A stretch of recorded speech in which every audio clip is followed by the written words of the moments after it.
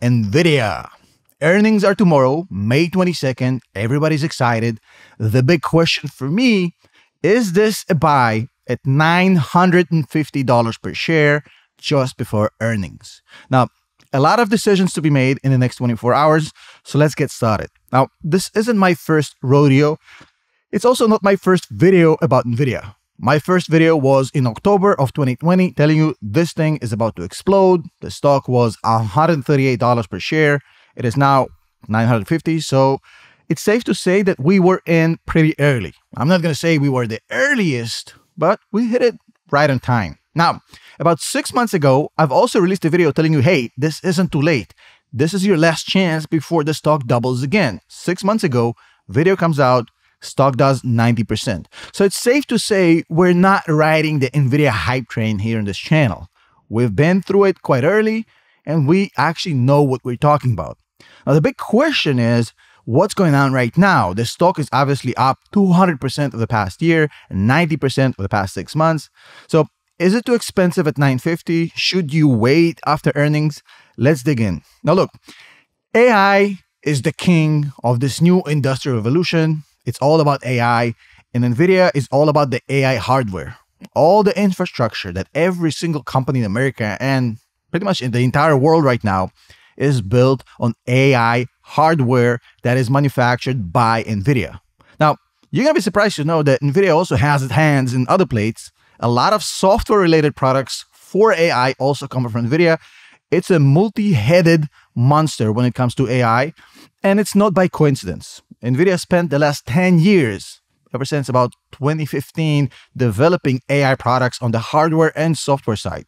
They've gotten into this quite early, and now they're reaping the benefits. Now, after OpenAI boosted the entire AI industry, Nvidia basically flew outside of the stratosphere because everybody wants their stuff.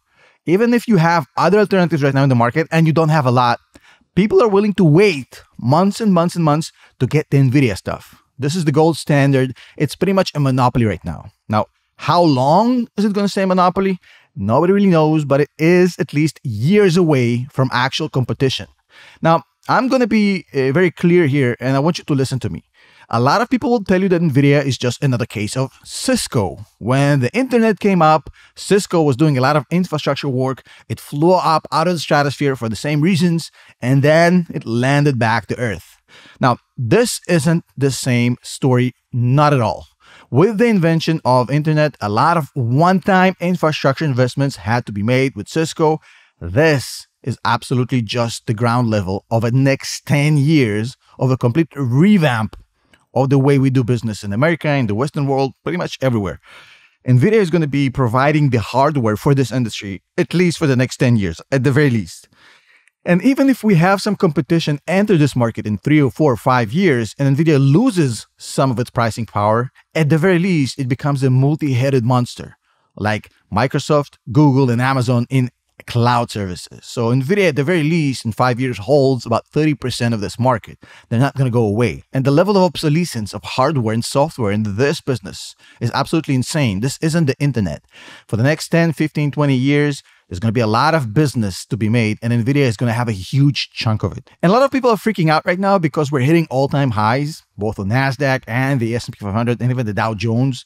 So people are naturally fearful about what's going on. And that is a valid concern. The only issue is that this is a once in a couple of decades event. The last time we had a similar event like this was pretty much the invention of the internet. And if we kind of track it back all the way to 1994 with the launch of Netscape, then we had about 120% on the NASDAQ for the next 2 years after that. If we kind of look at the invention of AI as the release of ChatGPT back in November of 2022, the NASDAQ only did about 58% since. So if we compare what happened with Netscape to what's going on with ChatGPT, we're still halfway there. And I'm going to even argue that ChatGPT is a much more critical invention than Netscape. This is probably as big as electricity. So I'm expecting a way bigger bull cycle for this thing. Now, I'm going to be straightforward with you. That doesn't mean that we're going to go straight up into the elevator outside of the stratosphere. There's going to be a lot of pullbacks, a lot of volatility. I'll show you in a second exactly how insane this can be. Nvidia is trading at $950 per share. That is a 52-week high, all-time high, whatever you want to call this, at the very least, very close to it.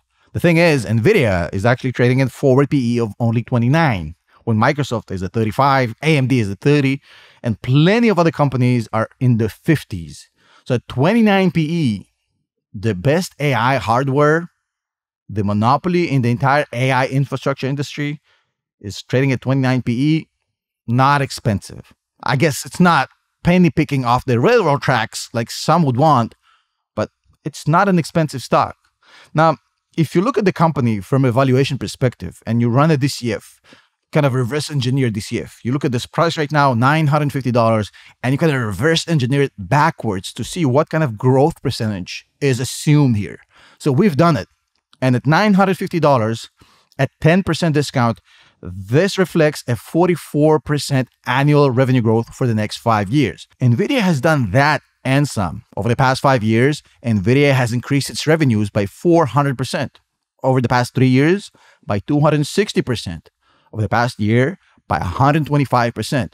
So putting on a 45% increase on revenues per year for the next 5 years on a company like NVIDIA, with everything that's going on in the AI sector, is not outside the realm of reason. I'm not saying that's a cheap assumption. I'm just saying that if anybody can do it, it's NVIDIA. And so far, they've done much, much better than that 45%. Having said that, NVIDIA still has a lot of risks built in. It's not like buying a government bond. It's not like a treasury. There's a lot of risks involved. Right now, we look at NVIDIA, everything looks peachy. 54% operating margin, 250% increase in cash over the past 5 years. The company is doing great. The margins are spectacular. The demand is endless. But at some point, there's a good chance the competition will come. They're going to bite into the market share of NVIDIA and also reduce its pricing power, cutting into the margins. That might happen. You might have an economic downturn. We might have a general market crash or at least a pullback. Geopolitical risks are always there. And at some point, NVIDIA won't be a monopoly. That's the thing that we also have to understand here. It's not going to remain a monopoly forever. But at the very least, we're talking about NVIDIA still holding about 30% of that market, even once it actually is filled with more competitors. Now, short-term volatility on a stock like NVIDIA is something that you can't ignore. We as humans, we tend to kind of ignore the idea that the stock can absolutely swing in any direction, but it can, and it will, and it's going to be very, very painful. Now, the stock went up 90% over the past 6 months. That's a lot. It's up 200% over the past year. It's not going to just keep going up like this forever without pulling back, without correcting. You have to understand it's not just a possibility. It's not a question of if, it's a question of when. Now, you look at the stock market right now, and the numbers are spectacular. The first 6 months of 2024 were absolutely out of this world. Now, with a 10.5% on the S&P 500 just in Q1 alone, another 1% in Q2, but to get a 10% return on the S&P 500 within the first quarter of the year only happened 11 times since 1950. So in 75 years, this happened 11 times. It doesn't happen often. Now, the good news is when that happens, those 11 times, 10 out of 11 times, the market kept going up for another 11% from that point on. The problem is that whenever we have this exuberant market, the volatility is absolutely insane. Even in years when we had 10% plus in Q1 and another 11% till the end of the year, the average pullback in a market like that since 1950 to today was 11%. 11% pullback on the S&P 500 was the average. That means that the stock like NVIDIA can drop and swing like crazy. It's true that we have a lot of money on the sideline. There's a lot of money market accounts right now dying to jump back in. It's true that the Middle East didn't really break out into this whole regional war. Oil prices are low. It's true that the rates will probably come down. Everything is 100% true. But the market is currently short-term in an overbought position. And it just keeps going up. So short-term volatility for NVIDIA is something that you have to be careful about, even if you love the stock. And since none of us can really time the market and we don't have a time machine, the only way to get into NVIDIA at this price level with this expected volatility in the short term is not to try and time the market. Instead of chasing this stock and FOMOing into it and trying to catch it before it explodes again, be smart. Do what we've done for the past 4 years on our community. We started DCA, dollar cost average, into the stock in October of 2020 when the stock was $138 per share. We have been dollar cost averaging ever since, and we're sitting pretty. We've never chased the stock. What we've done in our community, by the way, you can check it out at patreon.com/Tom Nash. What we've done in our community is essentially dollar cost average through the past 4 years. But right now is the perfect example of a time where we slow down the DCA. We ramp it up when the stock drops, and we slow it down when the stock is peaking next to its 52-week high.